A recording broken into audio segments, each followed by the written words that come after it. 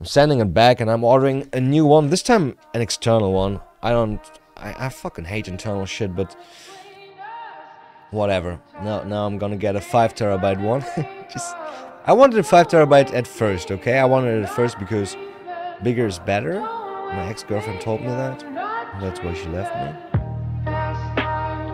And yeah. Thing is, so pissed.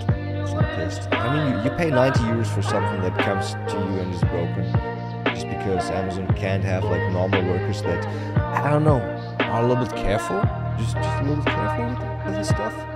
Can't do that. It's forbidden.